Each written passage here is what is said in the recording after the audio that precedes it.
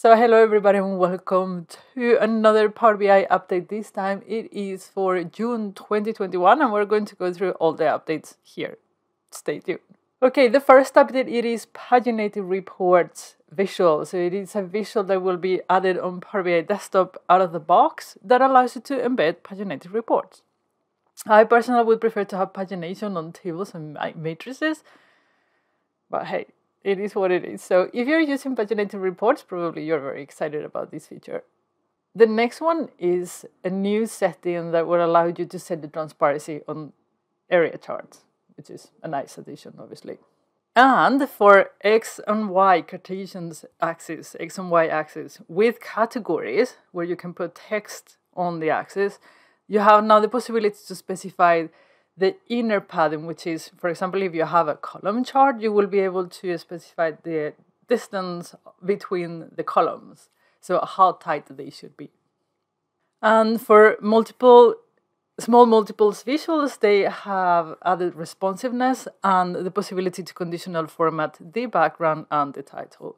Now we move to analytics Q&A. Now I'm very curious, how many of you are using Q&A? I haven't seen anybody use it, so let me know in the comment box if you use it or your organization use it.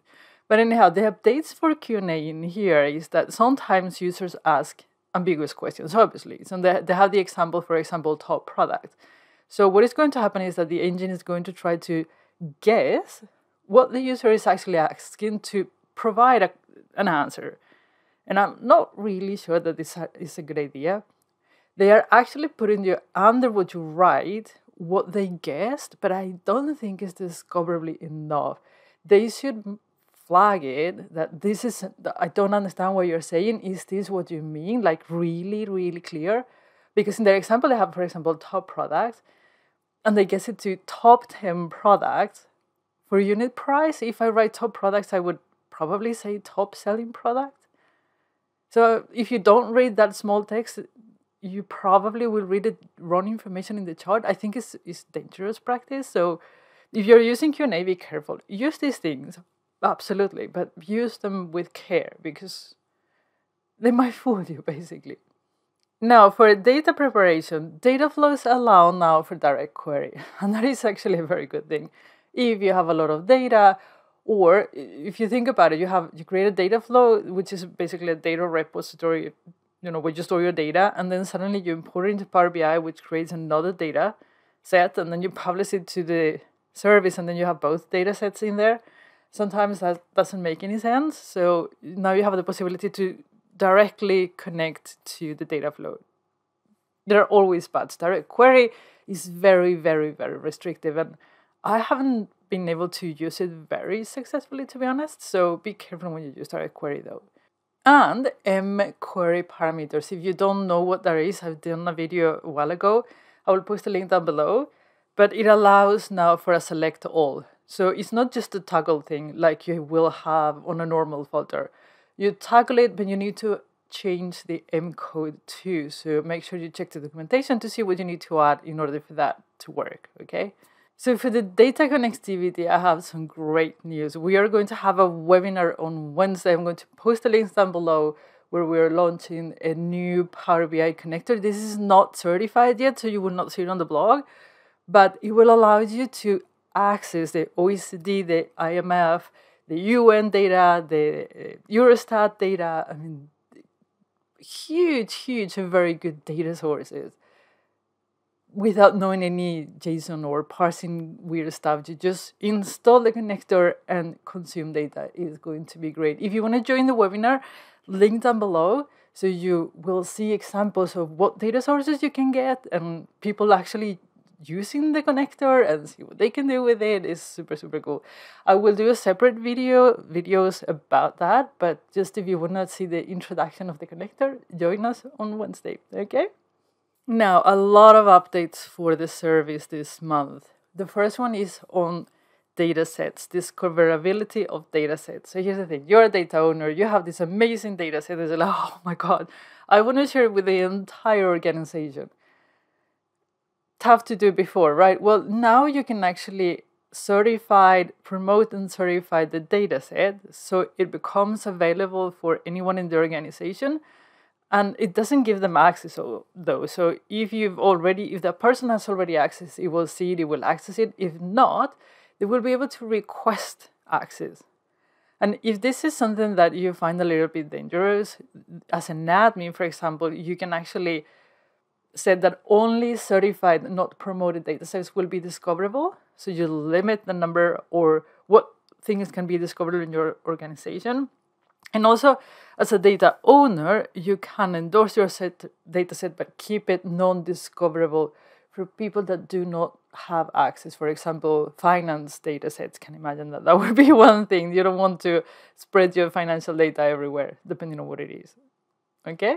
Mandatory label policy for Microsoft information protection sensitivity labels. Okay, what it means is that you tag your data. You say this is confidential, this is public, this is whatever. There are some organizations that actually have to tag all the data sets. They have that request because maybe it's like highly confidential information and they have to tag it. So now they have introduced a mandatory label policy. So if you turn that on, what it means is that your users will be required, when creating Power BI datasets or creating new content or edit content that has not a label, they will require to add the label. Okay, they will be forced to add labels. And to help manage for big organizations that have these type of requirements, they have created an API so you can actually tag datasets through the API and do it, quicker, basically. And big joy for those that use datasets, you can now manage and deploy Dataflows with deployment pipelines. It's basically like a stage environment where you can actually say, okay, you test it, you put it in stage, and then you send it to everybody. You don't just publish just your changes right away, because that might not be a good thing.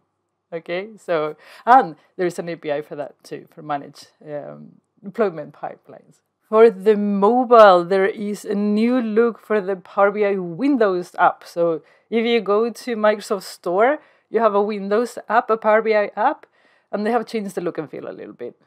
And also you have the possibility to pass parameters on a paginated report, URL parameters on a paginated report. Okay?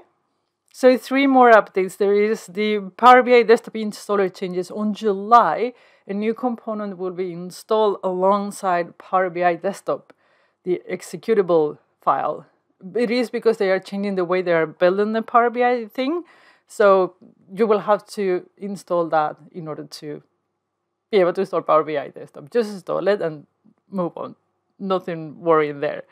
The next one is there is a new update for Power BI Report Builder, so you can download it and start using it. And if you were using Power BI embed on SharePoint, you would notice that you could only embed the report and you couldn't do anything with the report. Well, they are adding the action bar, which means that you can share, you can subscribe, you can do the common things that you can do on Power BI service. You will be able to do it on an embedded report on SharePoint.